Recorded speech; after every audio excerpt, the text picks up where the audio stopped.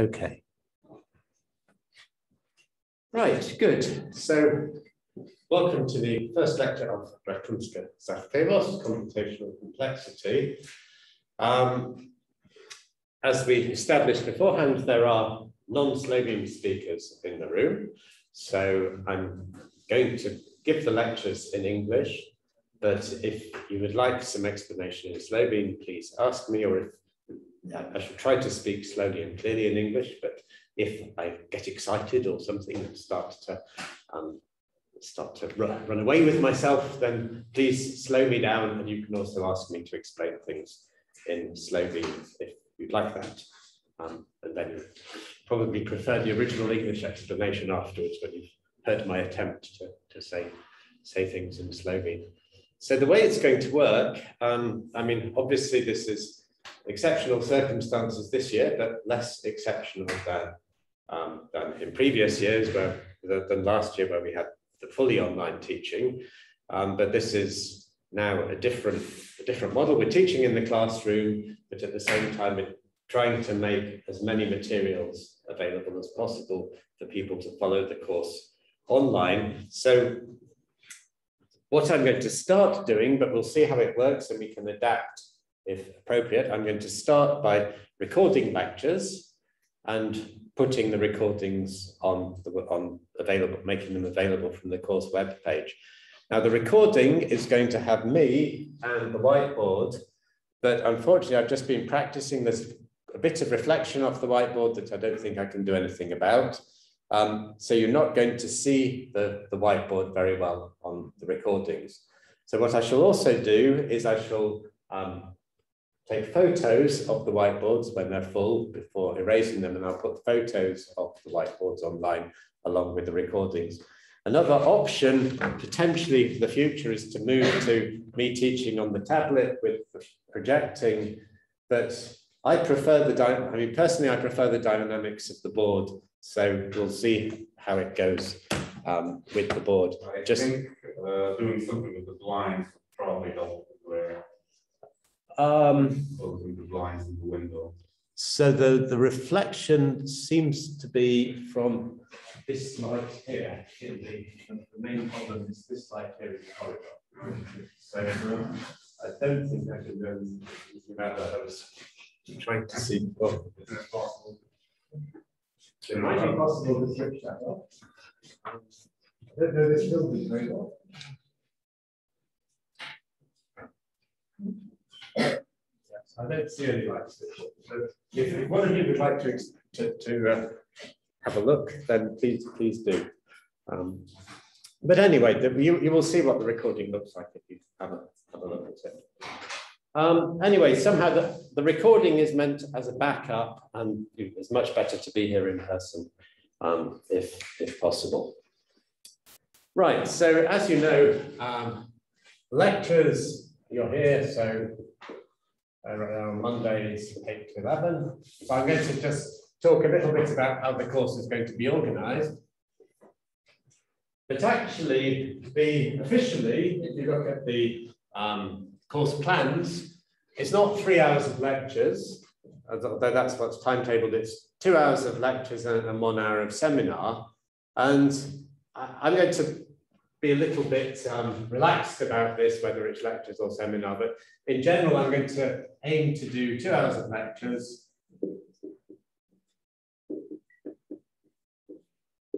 plus 1 hour, let's call it seminar, but 1 hour of something a bit different. And I'll say what one of those things is going to be in a moment when we come to course assessment.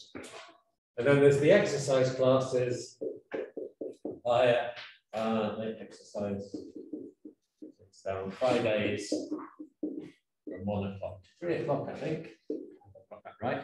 And I'm sorry for anyone who showed up last week. I did put an announcement on the Chilnitzer page for the course, but I think some people missed it. So I apologize for that. But the exercises start this week following the first lecture. So the way I'm going to assess the course is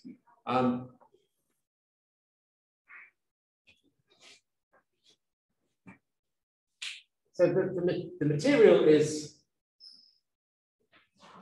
quite mathematical. It's a mathematics course, but it's quite technical, and it's hard to write nice short exam questions for computational complexity. So what we've decided to do is we're not going to have a written exam for this course. So instead, the assessment is going to be, as usual, divided into a kind of practical and theory part. But actually, not all the practical part is going to be to do with the buyer. So 20% of the practical part of the assessment is going to be presentations by you on material from the course. And this is going to be one of the ways we're going to use the 1 hour seminar slot. So we're going to have 20%. So everybody is going to have to give one presentation. The presentations will be sort of 20 minutes or something like that. And I might allow you to work in pairs as well. So then, I mean, then it would be a longer presentation with 2 of you sharing the presentation. But we'll have a number of topics on the course. For example, going through a particular proof in some detail, something like that, which would be an appropriate topic, or some reading related to the course, but not directly part of the course. So we'll have this sort of topic that will be for student presentations, and this will fill some of the seminar slots. So we're not going to start on this straight away. This will be more, probably starting in November or something like that. Maybe from next week, I'll put a timetable online that you can sign up for when you would like to, with a rough idea of what the topics will be. I mean, it won't mean very much to you at this stage, but there's a rough idea of what the topics will be, and then you can sign up for presentation. And each presentation will be 20% of the course. You can present in English or in Slovakian. So don't worry, if you prefer to present in Slovakian, that's fine. And 30% on the practical side is going to be on a homework. So some homework exercise. And this will be a fairly, I mean, 30% of the course is going to be a fairly substantial exercise, but it will be divided into parts, so there'll be an easier part and more challenging part. And this will be in December and January. So end of December, early January.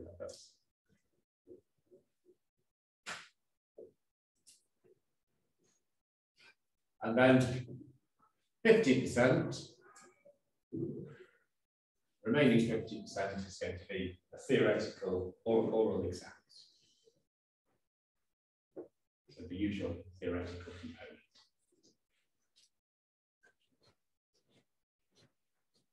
And so I think we'll give you about 3 weeks to do this homework. And it's that period for doing the homework will include the Christmas and New Year within that period. And so as part of that, the lecture timetable, we're going to follow the timetable, but we're not going to have any teaching the week of the 20th that starts on Monday, the 27th of December, till the Friday, the 31st of January. So I don't know if you've looked at the, I'm just trying to remember, anyway, but if you, calendar? Sorry? Student calendar? Yeah, so as far as I can see, those 5 days are all supposed to be teaching days, the 27th, but what we've decided to do on this course is, because you're going to have the homework at that point, it seems appropriate, rather than having lectures and exercise classes, we will offer optional consultations to help to provide assistance with the homework. So no teaching. Well, there is teaching, but it's consultation. By teaching here, I mean no lectures and exercises are no lectures or exercise classes, so no teaching the 27th to 31st December.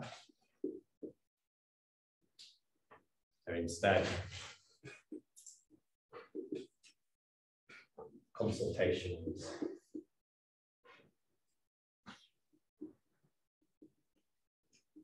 Optional. You don't need to have a consultation on the homework if you don't want to. But the opportunity will be there for you to make use of it if you want to. So instead, consultations, optional on the homework.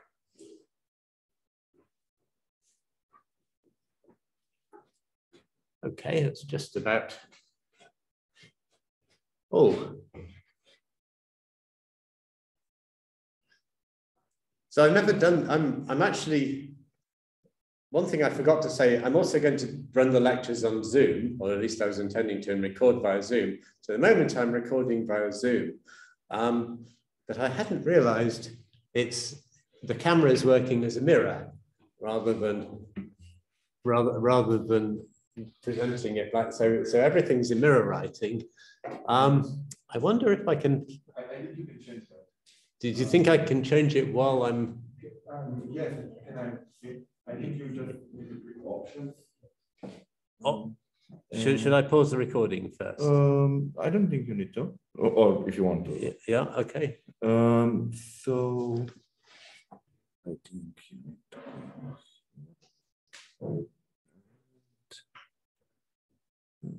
Settings, and I think this 90. Oh, that's just rotating. Yeah, that's not gonna. Is there a mirror? I think down there it should be a mirror option. I think. If you scroll down. So this is the sort of thing. I mean, oh, all right. Mirror my video. There it is. Yeah. Excellent. Thanks. Right. Okay. So. Yeah, so I think that's everything I wanted to say about course organization. Are there any questions on this? No? Okay. And it seems that I may use this part of the book. Obviously, this part's more visible to you because of the screen here, but the problem is the camera only gets to here, so I'm going to try to be on the left-hand side as much as possible. Let's draw this line here. Okay. So today, it's the first lecture, so I don't want to go into anything too technical to begin with. I want to begin more with motivation. There's this divide that I want to try to maintain of the 2 hours lecture and 1 hour seminar. So I thought today for the seminar, what I'd like to do is give you a link to a video, and the seminar will be that you watch a video. I was thinking of running it on the screen with the speakers, but I actually think it would be more comfortable for you to watch it in your own time if I just put a link there. So we will probably finish early today, and then I'll put a link on the web page to a video of somebody presenting material related to the course that I'll talk about when we get to it. So the lecture is going to hopefully finish quite early, and in the remaining time of the 2 hours that are the lecture part, I want to motivate the course material and just give some of the basic definitions, some of which probably seen before.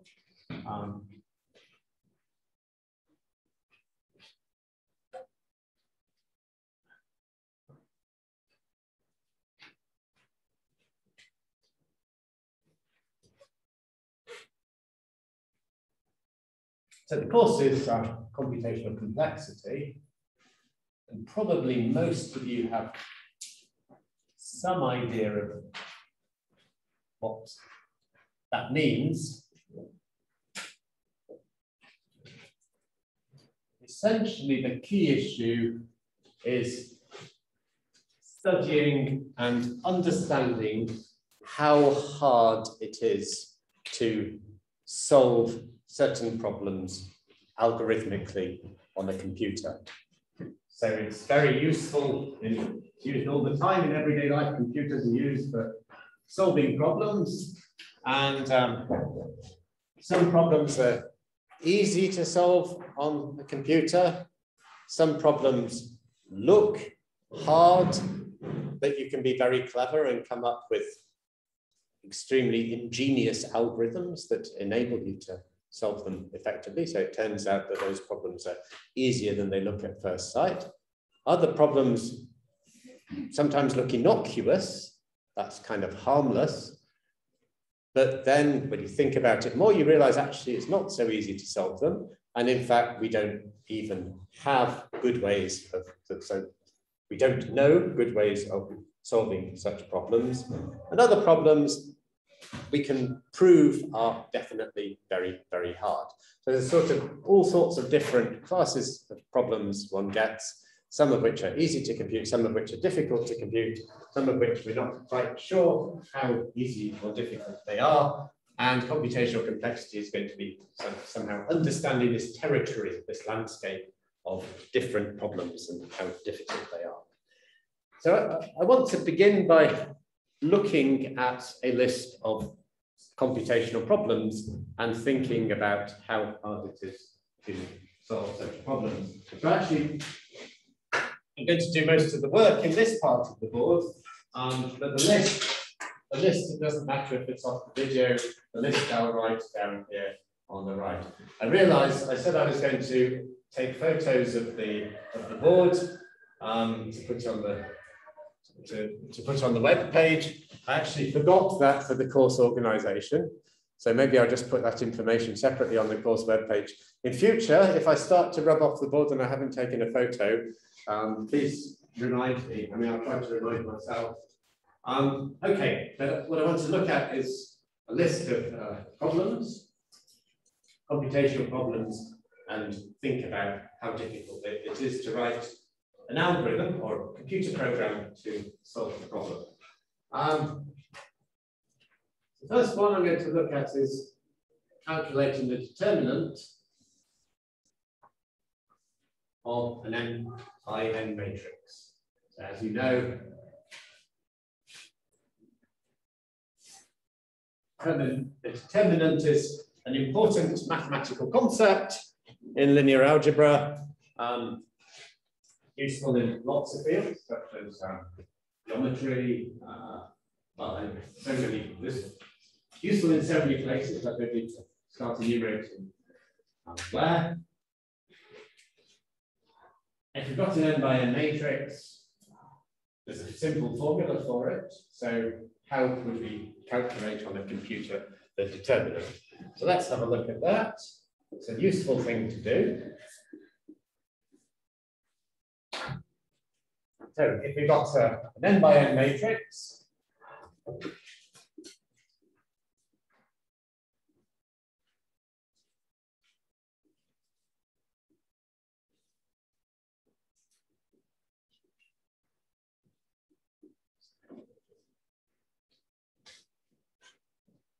then probably know that the determinant, if we wanted to write a full formula for it, there's a straightforward to write formula called the Leibniz formula for the determinant, which is you consider every permutation on the indices 1 to n, and for every permutation, so we calculate a certain product of elements picked out by the permutation. And we sum over every permutation, we sum those products together, weighting them by an appropriate sign, either 1 or -1. So we sum over all permutations, little sigma, permutations on the n element set of indices 1 to n. So those permutations are taken from the set of permutations on 1 to n. That's the symmetric group on n elements. So we sum over all such permutations. The product, we go down the rows from 1 to n, and take the product of, in every row, the entry in the row I picked out by the permutation by applying sigma to I. And then we weight that product by the sign of the permutation. So we know the sign of a permutation is how many flips of, how many swaps of two element things, whether you need an even number of swaps or an odd number of swaps of two element things in order to build up the whole permutation. Okay, so that's the formula. So we could easily write a program for that on the computer.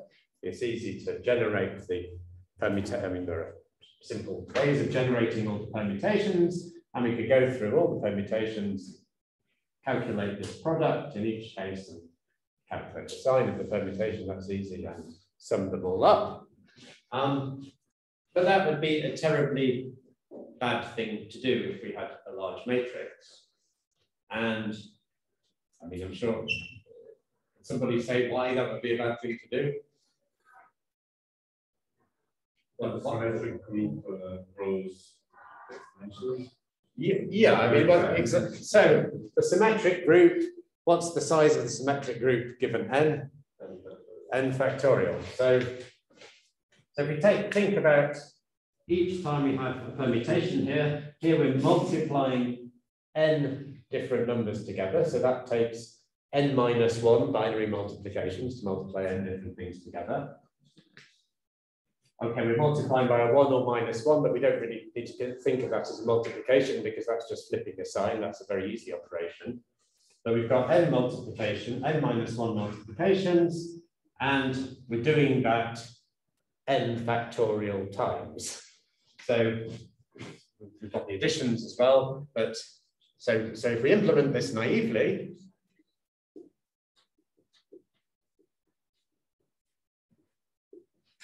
we require to implement naively, this requires n factorial times n minus 1 times n minus 1 multiplications.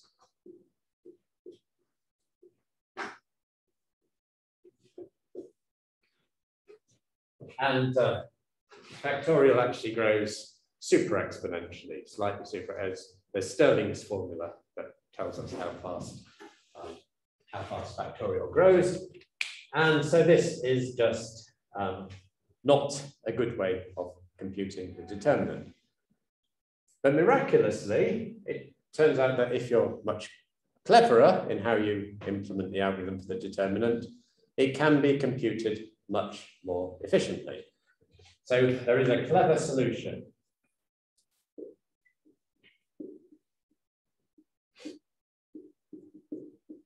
I don't want to go into it in detail, but the basic idea is you use Gaussian elimination.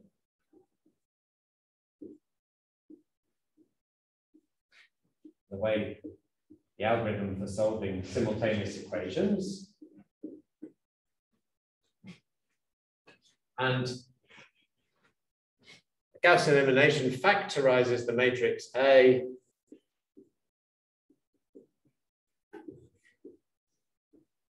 as a product, an LUP product of a lower triangular matrix, an upper triangular matrix, and a permutation matrix.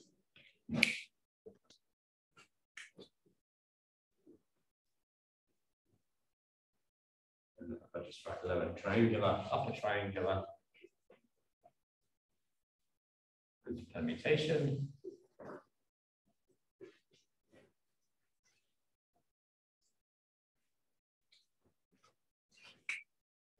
And then the determinant of A, well, if it's a product of matrices, is just the determinants have the product rule. So the determinant of the product is the product of the determinants. We just need to compute the determinant of this, the determinant of this, and the determinant of this, and multiply them together. But the determinant of the lower triangular matrix is just the product of all the entries on the diagonal, same with an upper triangular matrix. In fact, if you do Gaussian elimination fully, you get L just has ones along the diagonal anyway, so its determinant is 1. So anyway, you just basically need the determinant of U, and the determinant of the permutation is the sign of the permutation. So by the time, once you've got this factorization, you just need to product elements along the diagonals. And that just takes, there are n elements to product together, so that just takes n minus 1 multiplications. So the difficulty goes into doing the Gaussian elimination.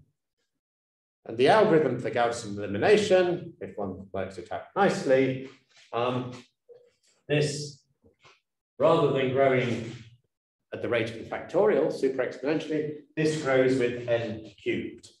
So this, main thing is this, and the complexity of this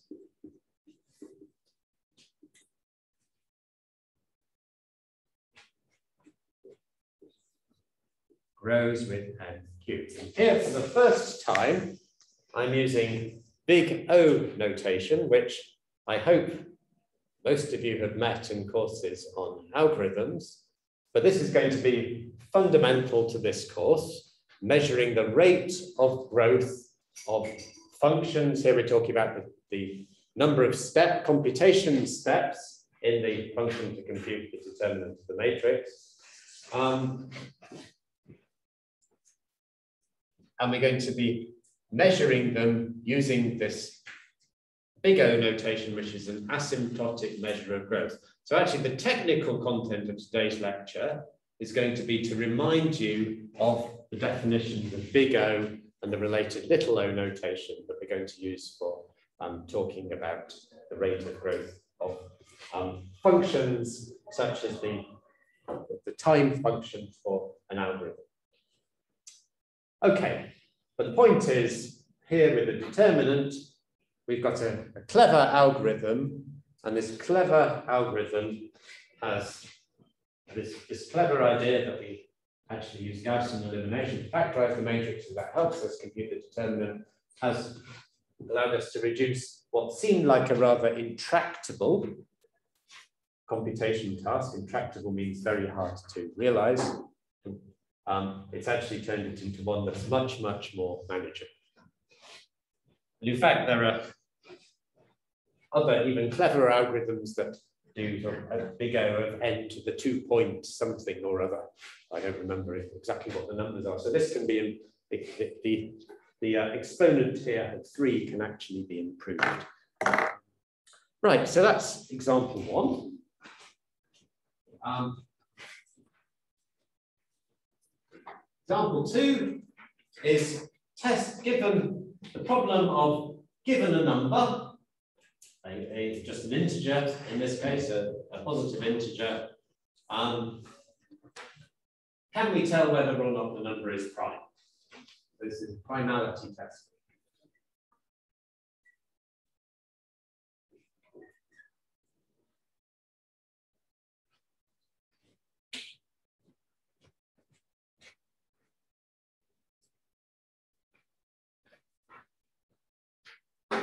Oh, all right.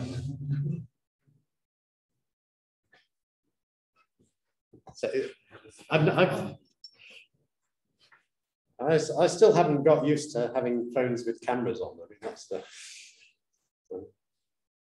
When I was growing up, a phone was something wired into the wall of the house, and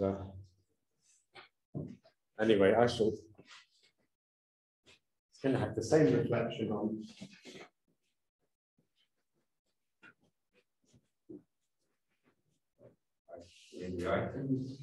Yeah, I don't. Maybe is that okay? I'm not sure this is really COVID legitimate. Yeah. Let's do this. Oh, and now I'm the wrong side of the screen. I'm sorry, but don't make an official flashback. Here it is. Oops. I think maybe we'll just have to go with what can be seen on the computer.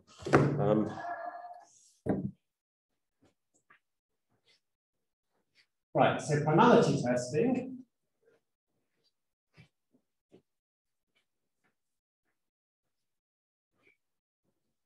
given a large number,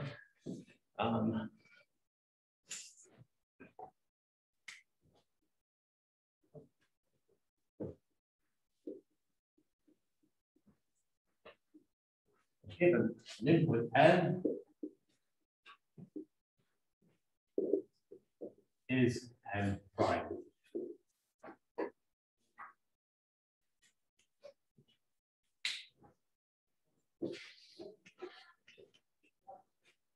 So of course, you're going to give a large number to a computer and typically has, say, a sequence of digits in binary or base 10 or some appropriate number representation system. And how are we going to check to see if n is prime? So again, there's a naive algorithm.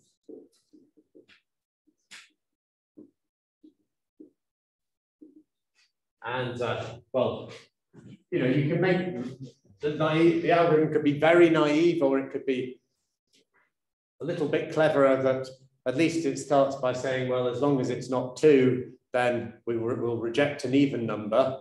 And then once we've got a higher odd number, we can then go through all odd numbers, check odd numbers from 3 to, as long as you stay smaller than n squared, if it has, sorry, not n squared, square root of n. If it has some factor, it will have a factor that's less than or equal to the square root of n, to see if any, and it's very easy to check if a number divides, if you've got some odd number I, to check whether it divides n. That's very easy. So in check if it divides n.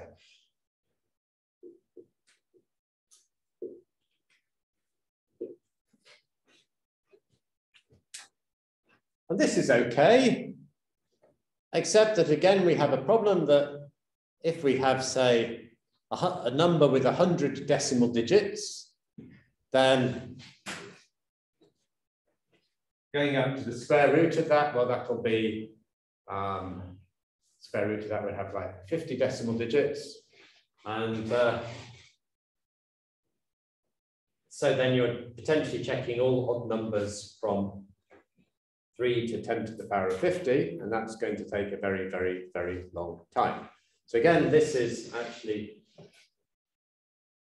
that algorithm would be linear in n itself, but we're not really interested in n itself. We give n as an input to the computer as a sequence of decimal digits. So we give, so the input we give to the computer has log, if it's a base 10 notation, has log to the base 10 of n digits, roughly. And this algorithm is exponential in the size of the input. It's growing, the size of the input is the logarithm of n, and this algorithm is up to the square root of n, and that's exponential in the size of the input. Again, this is an inefficient algorithm. So it's exponential in size. So we'll write this bar by n to mean the size of the decimal representation of the number n. So obviously it's a natural mathematical problem to check if a number is prime, but it's also a very practically useful problem, because in cryptography, the keys that one generates for the various crypto systems, in particular the very famous RSA crypto system, the keys that one generates in cryptography are generated as products of 2 very large prime numbers. And in order to find the large prime numbers, to multiply them together, you basically generate random odd large numbers and need to test if they're prime. So actually, primality testing is something that's of very large numbers is something that's used all the time in computer applications that involve security whenever you need to generate security keys. It can't be done this way, so how can it be done? So again, this is a situation that's rather like with the determinant, that clever algorithms help. So this time we have various clever algorithms.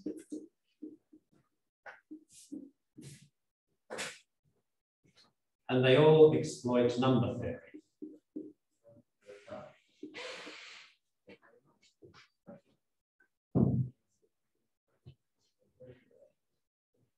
There are various number theoretic tests for primality that can be used.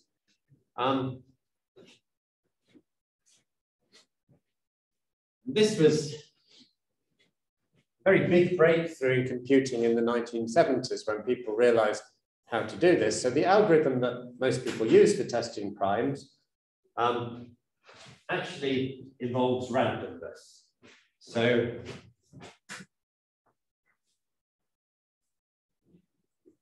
in order to test that a number is prime, it's a perfectly definite question. Is this fixed number that I have a representation of, is it a prime number? But the main algorithm that's used to test it allows the computer to toss a coin, and that's important for the algorithm to be able to prove that the main algorithm that's used is correct. It's necessary that one has an algorithm that so some particular algorithm needs in order for it to be correct, you need to understand the coin as being truly random. So so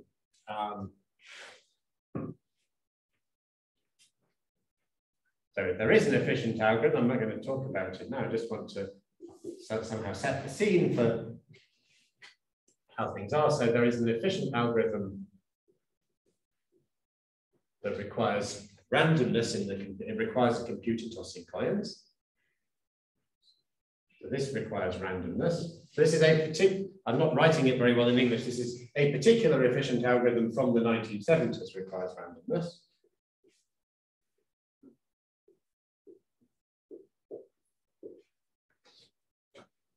And then for a long time, it was an open question whether or not this randomness is necessary to get full in order to have an efficient algorithm for testing primality. And a big breakthrough, like 10 or so years ago,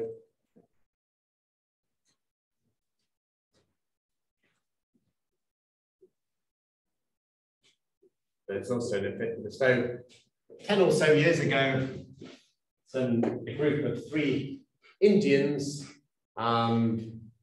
stunned the world by coming up with an extremely inventive, different way of testing primality that didn't involve randomness and was also efficient.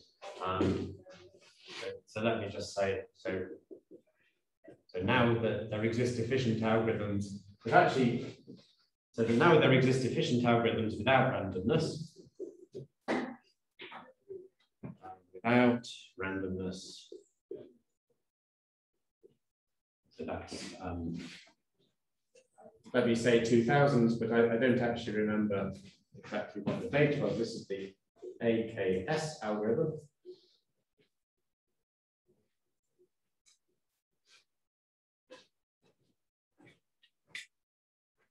But in fact, the easier and the algorithm that works best in practice is still this one that does involve randomness. And one interesting thing about it is that because it involves randomness, it can potentially make mistakes. You can reduce the probability of a mistake to any small probability that you're prepared to live with. So the way that the story normally goes is we can, as long as we run it, so if we run it once, we'll have a probability of 1/2 of the algorithm making a mistake. But if we run it 5 times, that becomes 1/2⁵, so that would be 1/32 times. So the more times you run it, the more certain you are. If you run it 50 times, then you only, and it tells you 50 times that it's a prime number, then you only have a 1 over 2 to the power of 50 chance that it's made a mistake. And the way this used to be explained when people were coming up with these algorithms is if you run it 50 times, then there's a higher probability that a cosmic ray will come out of the sky and zap your computer and create some error in the memory. So whenever you run something on a computer, there's always a probability that something might go wrong anyway. So 1 over 2 to the power of 50 is fine to live with. So let me just, before we have the break, let me just mention one more example, because it's related to primality testing, and that is factorizing a number.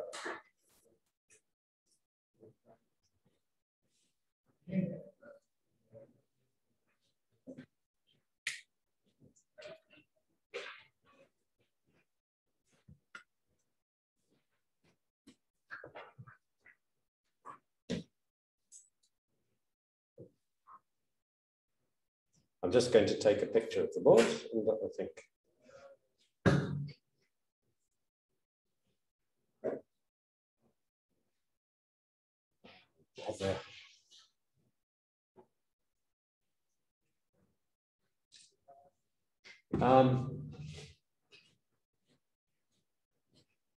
The problem of factorizing a number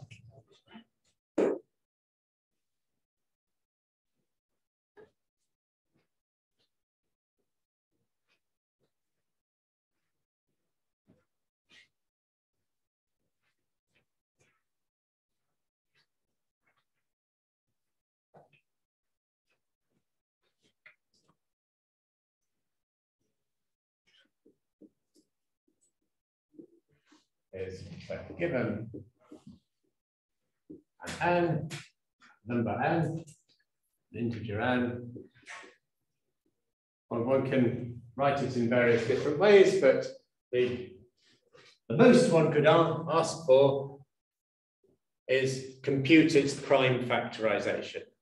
So compute a list of prime numbers with multiples where needed, it's the same prime number, but when you product all the primes together, will give the number n. Compute its prime factorization.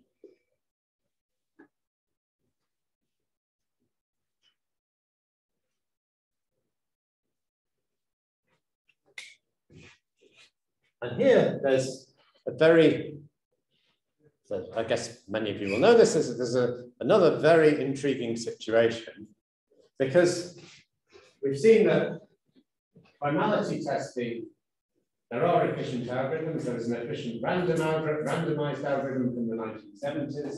There's now an efficient deterministic algorithm. So primality testing is efficient. So if we're given a large number, n, we can test to see if it's prime. And if it is prime, well, we've got its prime factorization, it's just one number. If it's not prime, well, I mean, then we know that it has some prime factors that are different from that number. So we can efficiently test if it's prime or not. But once we've detected that the number is composite, it turns out that actually we know that a factor exists, that prime factors exist, but finding them turns out to be very, very difficult. And as you may know, it is not known how to do this efficiently.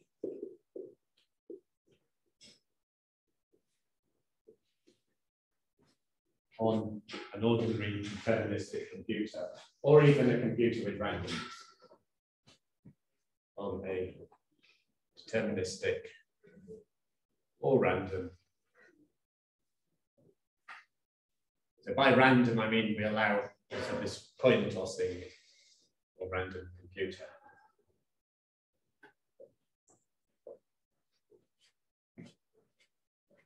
So really just writing things in a short way here, but I mean a computer with randomness, but we allow it to have randomness.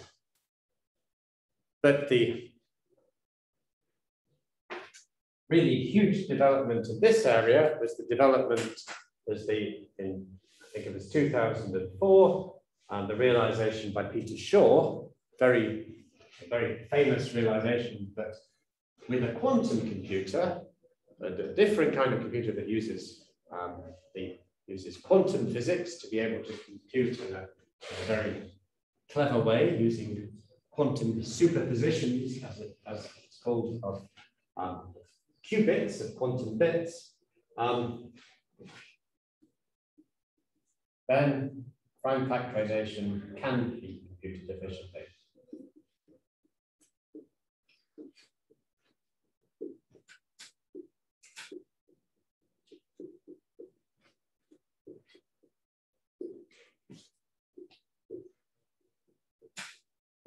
Quantum computer. This is a famous algorithm called Shaw's algorithm after Peter Shaw. I think it was 2004. And as probably many of you know, the main problem with this is that people have been now for about 30 years or so investing lots of money in trying to build quantum computers, and it's a really big industry at the moment. But we do not have quantum computers of sufficient size and quality to be able to implement Shaw's algorithm. So it's theoretically, it should be possible, we hope, we think the laws of physics should allow us to build computers that can run this efficient algorithm for prime factorization. But still, the technology it's a big open question, actually, how to address this. But from a mathematical point of view, it's rather fascinating that now we've got these different computational models. So we have the computational model of deterministic computation that pretty much models what's going on my laptop quite well. And then we have deterministic computation with randomness that was useful for primality testing. And that can also be performed on my laptop because there are randomness facilities there. There's a question how good they are, how truly random they are. That's another very interesting issue. Primality testing, the algorithms being used involve some other resource, which is randomness. Factorizing a number really needs, as far as we know, to do that efficiently really needs a different kind of computer altogether, a quantum computer. So far with these three examples, we've got the idea that clever algorithms can help, but also can help us compute difficult, mathematically challenging quantities efficiently. But on top of that,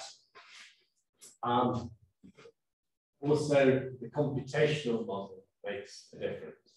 So that seems a good pausing point. I suggest we have a 15-minute break till 25 past, and then we'll start again at 25 past. Are there any questions? I'm going to just pause the video when I see how to do it.